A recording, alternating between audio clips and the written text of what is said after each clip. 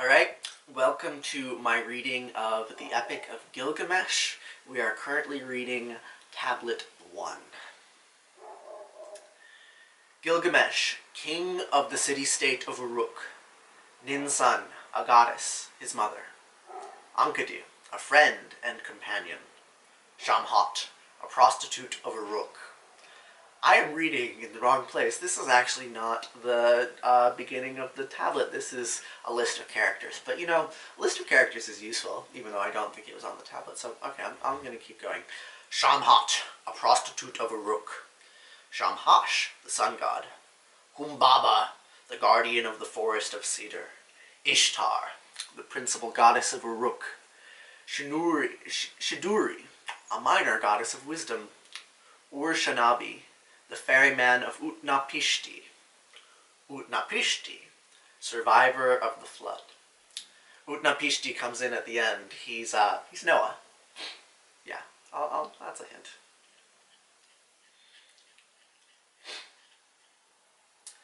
Alright. Tablet 1. The standard version of the Babylonian Gilgamesh epic. He who saw the deep.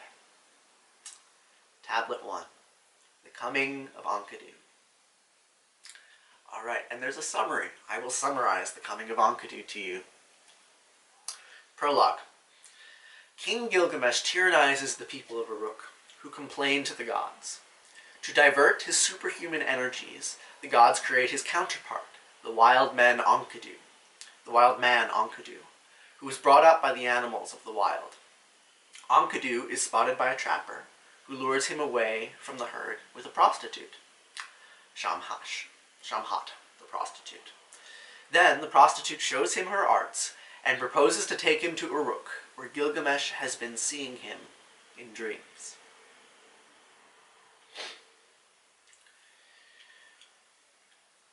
It begins. He who saw the deep, the country's foundation, who knew ... was wise in all matters. The ... is an ellipsis because there's a break in the tablet. We don't actually know the word that they were using. That's pretty crazy.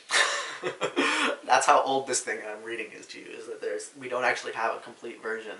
And the author actually inserts in parentheses words that we don't have a complete version, but his scholarly attitude is pretty sure the word is there.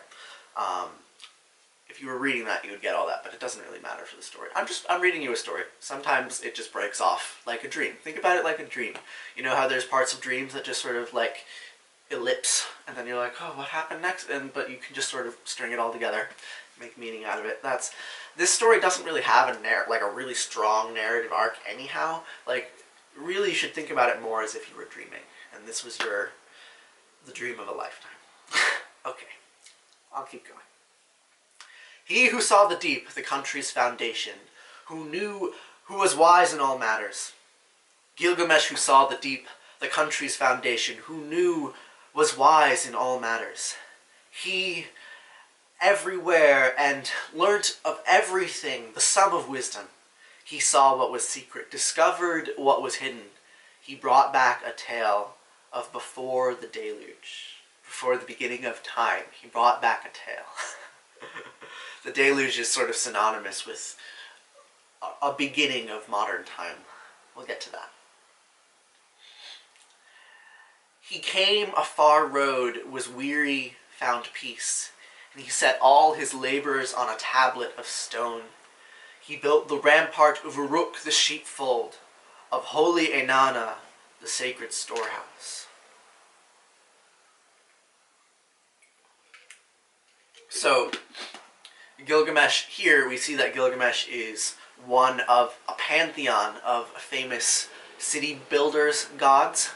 So, Uruk built the rampart. Gilgamesh built the rampart of Uruk, the sheepfold.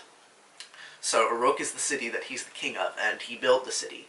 So there's, Romulus and Remus, famous city founders. There's also Marduk, who famously founded Babylon. So this is a common thing in ancient cultures. You see this all over the world, in India and China and Greece, and that there's this famous founder god king who's responsible for the beginning of civilization. and he brought back a tale from before the deluge. So he's a figure that links ancient time to modern time. So it's a good figure to have, I think. See its wall like a strand of wool. I wonder what that means. View its parapet that none could copy. Take the stairway of a bygone era.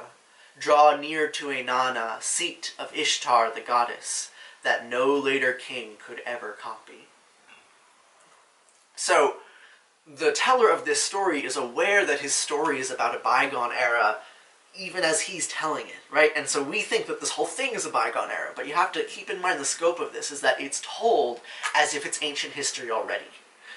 So that's pretty cool, the time scope that we're talking about. So it's a story from 2500 BC, but it's talking about even earlier history, mythic history from much earlier.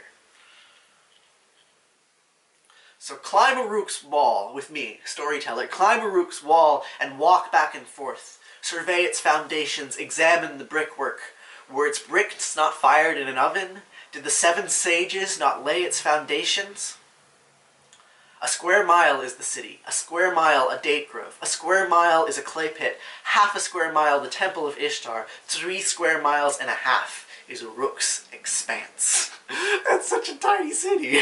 But this was like the biggest city ever. Long time ago. City made out of clay. 3 square miles. Wow. Wow, wow. See the tablet box of cedar. Release its clasp of bronze. Lift the lid of its secret. Pick up the lapis lazuli and read out the travails of Gilgamesh and all that he went through. Oh my god. This is so cool. So you can imagine that in ancient Uruk, there was a tablet box of cedar with a clasp of bronze. And inside this tablet box of cedar lay tablets of lapis lazuli. This is glowing rock. And carved into this lapis lazuli was this story. The story that I'm reading to you right now. I'm reading it to you on a computer, on a glowing crystal LCD screen. But, you know, 4,500 years ago, they were reading it on glowing lapis lazuli tablets. Okay? Sound good? Sounds great. Great. Cool.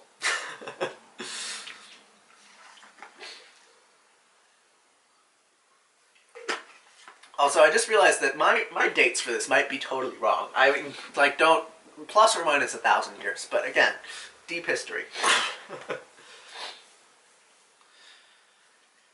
Surpassing all other kings, heroic in stature, brave scion of Uruk, wild bull on the rampage, going at the fore, he was the vanguard, going at the rear, one of his comrades could trust. A mighty bank, protecting his warriors, a violent flood wave, smashing a stone wall. Wild bull Lugalbanda, Gilgamesh, the perfect in strength, suckling of the August wild cow, the goddess Ninsun. Ninsun. Gilgamesh the tall, magnificent and terrible, who opened passes in the mountains, who dug wells on the slopes of the uplands, and crossed the ocean, the wide sea, to the sunrise, who scoured the world, ever searching for life, and reached through sheer force Utnapishti the distant. Now they're summarizing the story for you if you didn't get that. Who restored the cult centers and destroyed by the deluge.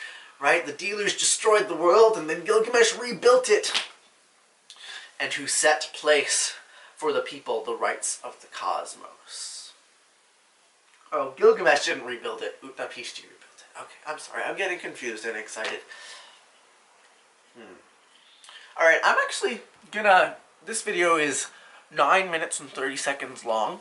I think I'm gonna try to keep all of the videos under 10 minutes. So I'm going to keep reading, so if you want, just click the next one. I'm going to upload them all now, but just so that you can, like, break. You know, 10 minutes is a long time to watch a video, so this coffee break, I'll keep going.